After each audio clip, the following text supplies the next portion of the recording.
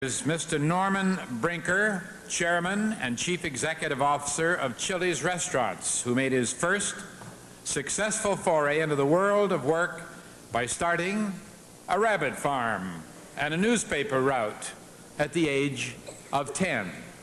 Before that, he was just lying around the house doing nothing. After an unusual military career in which he competed as a member of the U.S. equestrian jumping team and the U.S. Olympic pentathlon team, and that is some event. Brinker, with a $6,000 investment, opened a restaurant called Steak and Ale, or as we'd say in Australia, Steak and Isle. He sold the chain to Pillsbury just 10 years later. The $6,000 was now worth $100 million. He was named president of Pillsbury's Restaurant Group, the world's second largest, in 1982. Then he left the position to accept the chairmanship of Chili's, a small Dallas-based restaurant chain, and from 25 restaurants with a total equity of $2 million, just 2 years ago, Chili's anticipates growth to 53 restaurants in 8 states and $23 million by July of this year. So you see, making it doesn't mean you just quit. You just keep going.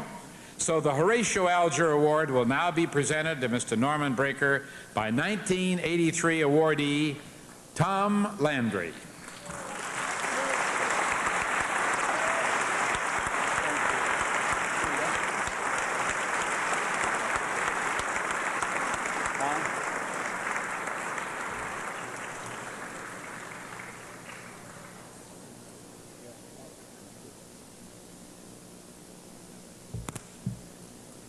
Thank you. As I look over this magnificent group this evening in this beautiful hotel, it reminds me to ask the question, why? Why did this happen to me? And I think there are probably just 3 or 4 reasons. Dreams, luck, opportunity, and of course perseverance. My first dream was that of owning a horse. I lived on a small farm in Roswell, New Mexico, and on weekends some of my friends would go off on their horses, and I couldn't go because I didn't own one. And I would walk behind the barn. I knew my parents couldn't afford to buy it, so I would shed a tear or two, say, someday I, too, will have a horse. So putting that into action then came my first opportunity, which was a paperboy for the Roswell Daily Record. And then after amassing some capital, I got into the rabbit business. And those of you who have been in the rabbit business understand an immediate problem I had.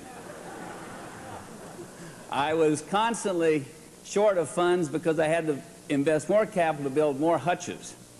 And as I would say to my father, what am I going to do now? He said, a very good lesson, Sonny, you got into it, you get out of it. It also taught me another very good lesson. That is, one I've never forgotten, that is sales must equal production. And then came another dream.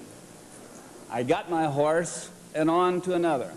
And in 1949, I was a member of the United States equestrian team. And in 1952, another dream, a member of the United States Olympic equestrian team. Another dream, 1954, a member of the modern pentathlon team. And I looked and understood and began to understand what marvelous athletes and teams do and how they win versus the also-rans.